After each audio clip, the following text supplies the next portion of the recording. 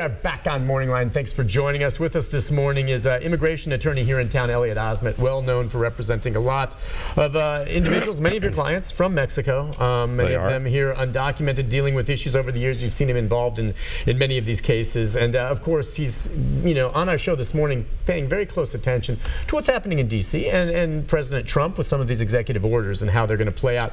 We'll get back to the phone calls in a moment, but I wanted to ask you, if you would, to just kind of, what do you anticipate maybe being some of the first legal challenges, both here and other attorneys that we'll be dealing with in other cities, as some of these orders take effect? What do you think you'll see first? Well, I think, first of all, there's going to be a challenge by sanctuary cities, those that exist in the country, to this new regulation or new executive order that President Trump has just signed. Yeah. Because I think those raise some very serious issues. Yeah, you're talking about, all right, so some of them with regard to people coming through that are refugees and maybe, what did you call it, release or not being... Catch and release. Catch and release. Now that's at the border. Okay, those are at the borders. But people that are already here that are not crossing the border, excuse me, have migrated to many cities that have declared themselves to be sanctuary cities. That includes New York City, San Francisco, Chicago, Boston, a lot of the major metropolitan areas. And what President Trump has said is that he's going to cut off funding to those cities. That's right. And they're going to be challenging that, and you're going to be seeing that right away. I already see California gearing up to do this. Do you think, in light of what's happening, though, right now, there are some who maybe have the ability to, that now are saying, we're going back to Mexico on our own? Well, that could happen. But most of the people that are here now have been here for years. They're established, they have families and jobs. And if they ever get thrown into immigration court, there may be some ways that we can defend them and get them relief in immigration court. A person that's been here for 10 years might qualify for something called cancellation of removal. If they've behaved and haven't had any serious arrests, and they have a U.S. citizen in their family that's sick, that would create a hardship on that U.S. citizen child, for example, who would have to suffer extreme hardship if they had to depart with their family back to Mexico. There is a vehicle in immigration court called cancellation of removal that would give those people relief. What that is just a fancy name for the immigration judge giving them a green card. I see.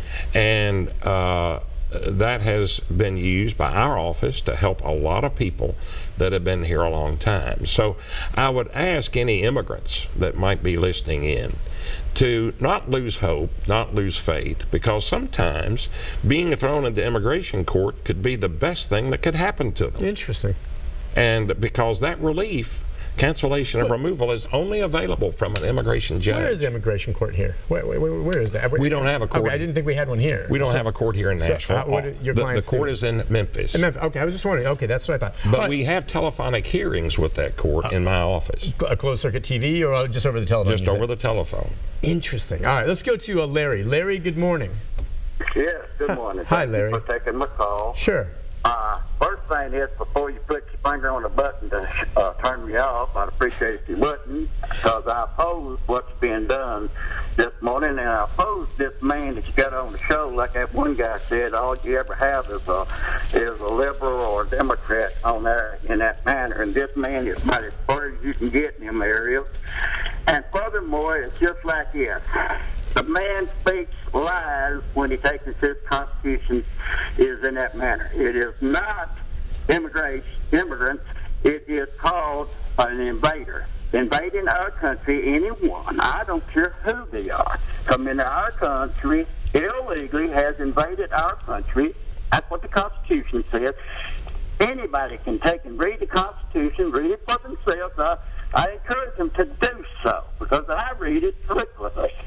And this here lawyer has an agenda, and I don't like people doing that kind of stuff and sitting on a television show like that, not having nobody to oppose him, like that guy earlier talking about. Well, thanks. I mean, that's the whole point of having a call-in show. We oftentimes have, as opposed to a debate with different people, and we've had folks on this program that have been on the other side of this immigration issue, and we'll have more. But this way, you just now called in and opposed him, okay? That's the way this works. I don't have a dog in this fight, and at this point, it's a chance for him to talk about what he's going to be dealing with, because he's going to be seeing this and dealing with the legal challenges that will come up, which I think is very interesting to hear, whether you agree with him or not, what he's going to be doing. Now, what do you think of his point? And again, hey, right here, that's the whole point of call-in shows, Larry, that you can challenge him. That's what you just did, so relax. So how do you feel about what he said under the Constitution? These are invaders. Well, I think he has a right to say what he wants to say. And I appreciate you taking the call from a gentleman like that. Oh, sure. I mean, we don't censor it. And I respect his right to speak what he speaks. But I would suggest to Larry that what he might want to do is, instead of just reading an unannotated copy of the Constitution, he might want to read a copy of the Constitution that's annotated with Supreme Court decisions. And he'll learn, if he reads Supreme Court decisions under the Due Process Clause of the 14th Amendment, or the search and seizure provisions of the 4th Amendment, that those provisions have been interpreted to protect the rights of immigrants. And everything that I've said here this morning is supported by the law as the Supreme Court has interpreted the Constitution over the years. I have not invented any of this. And so what we try to do in my office is to apply the law to protect our clients. That's our job. That's what we're paid to do. And I have hanging in my law office a tribute to a minister whose name was Pastor Niemöller. He said he was arrested by the Nazis during World War II and spent several years in a Nazi jail, Martin Niemöller. And he said, first, they came for the socialists, and I was not a socialist, so I said nothing. And then, as time went by, they finally came for him. The reason we protect these rights, Larry, is not because we think these people that are our clients have been perfect. They're not. But we protect those rights in part because if we don't protect their rights, when the government comes after them, guess what? The government might be coming after Larry next year.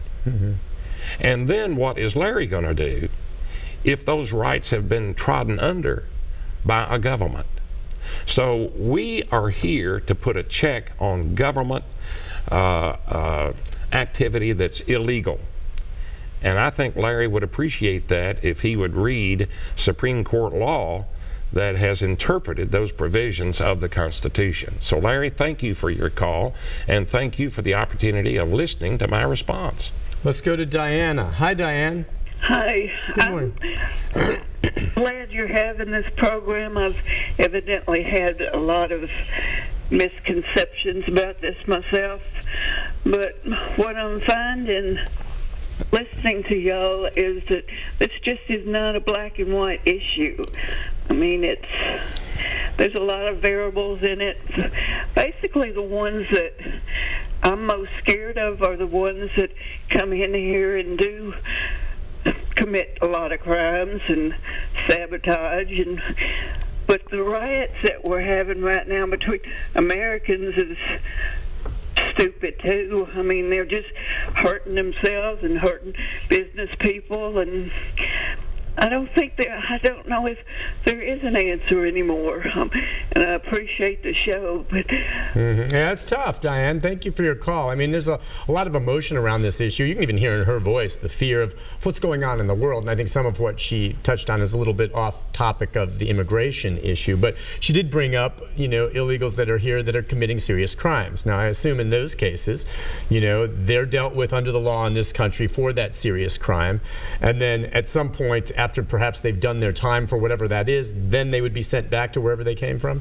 Well, that's certainly the practice, even in sanctuary cities. Let's talk about that for a moment. Okay. New York City is probably the most well-known sanctuary city in the nation. it prides itself and announces to the world that it is a sanctuary city for undocumented immigrants.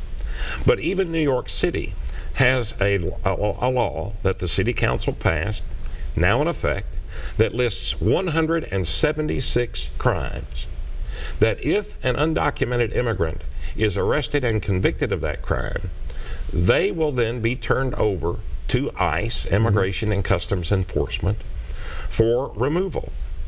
Now, that's true even in a sanctuary city.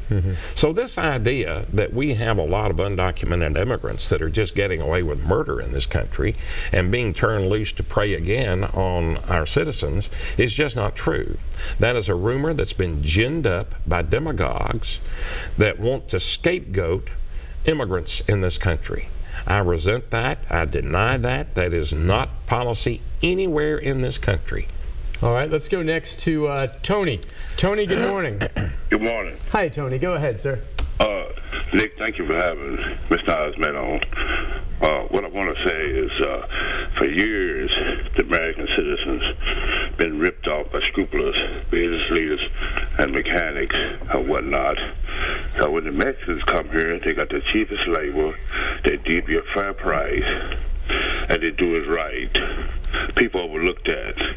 Now, the next thing, you got these people coming here, the Mexicans and the other citizens, as this babysitting their kids, cleaning their yards, working in the hotels, and a lot of other work. But then building these hotels, these people living in and enjoying free lifestyles at a great rate. People overlook that. But I want to really say, I really thank them because they're not rude when I go on the stove. They don't break in line. They don't cuss you out. They don't discriminate. They don't talk crazy to you. If you treat them right, they treat you right. And the American citizens better wake up because this land can be filled with hate.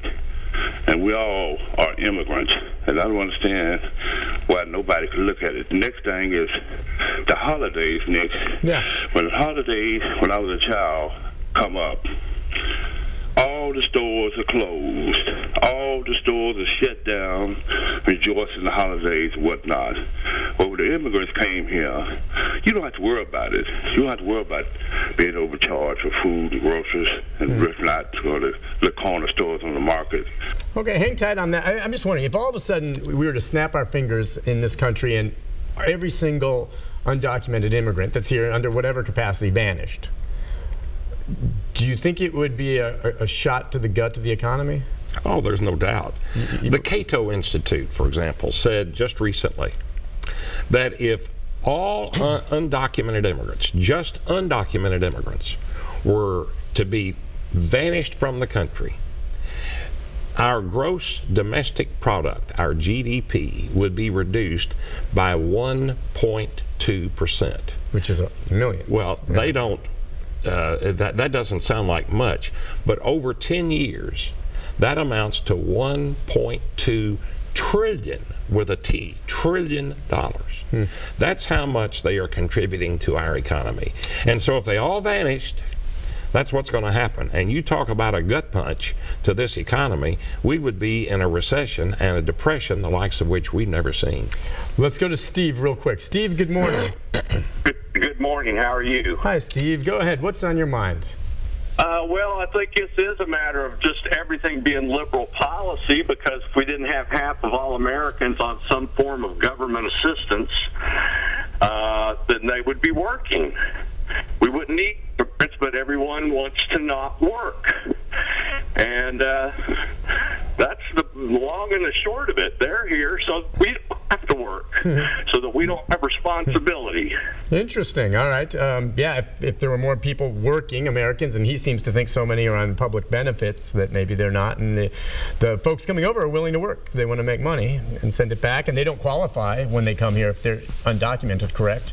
For a lot of people think that they come here undocumented, that they qualify for benefits. No, they can't get anything. They don't qualify for benefits. In fact, when a couple comes into my office, for example, where a U.S. citizen has married an undocumented person, during that process of legalizing their spouse, What they have to do is they have to sign what's called an affidavit of support that assures the federal government that if their spouse goes on welfare in the next 10 years, that U.S. citizen spouse will be obligated to repay the government whatever the government spent in benefits to the undocumented spouse. And that's even after that spouse becomes legal and gets a green card. And so there are protections built into the system. And what's more, if that spouse has not been working outside the home, the U.S. citizen spouse has not been working outside the home and doesn't make enough money to meet the minimum criteria for a standalone affidavit of support, that U.S. citizen spouse must get a friend or a relative or someone who is a U.S. citizen that does make enough money to sign a supplemental affidavit of support. So we have two people on the hook. Wow.